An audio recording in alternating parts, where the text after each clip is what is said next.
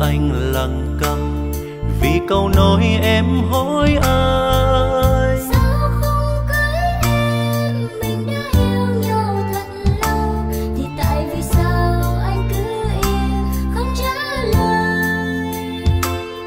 Tại vì anh có lý do của riêng anh.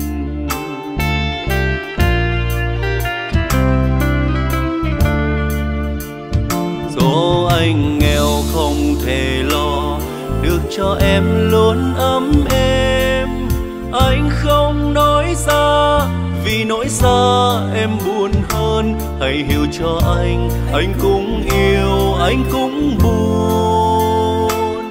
Là đàn ông anh phải lo lắng cho em. Là đàn ông anh phải lo lắng cho em. Đừng buồn đừng hờn anh mà em, và hãy cho anh thời gian để chứng minh anh cần em.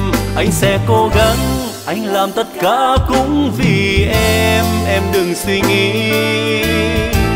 Dù là nhọc nhằn không hề chi, và anh sẽ không bao giờ lùi bước dù khó khăn.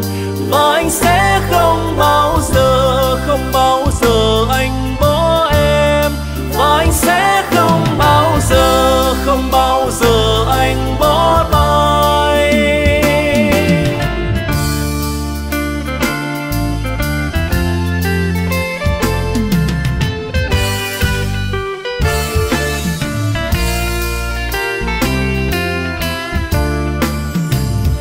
Số anh nghèo không thể lo được cho em luôn ấm êm, anh không nói ra vì nỗi xa em buồn hơn. Hãy hiểu cho anh cũng yêu, anh cũng buồn. Là đàn ông anh phải lo lắng cho em.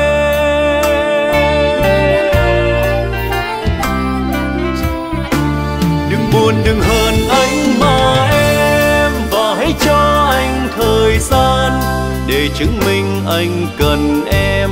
Anh sẽ cố gắng, anh làm tất cả cũng vì em đừng suy nghĩ. Dù là nhọc nhằn không hề chi, và anh sẽ không bao giờ lùi bước dù khó khăn.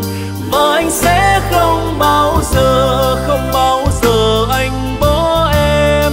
Và anh sẽ không bao giờ anh bỏ tay.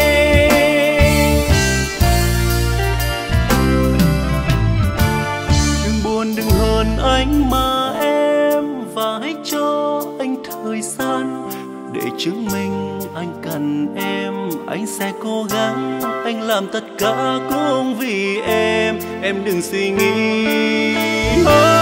Dù là nhọc nhằn không hề chi, và anh sẽ không bao giờ lùi bước dù khó khăn. Và anh sẽ không bao giờ anh bỏ em. Và anh sẽ không bao giờ anh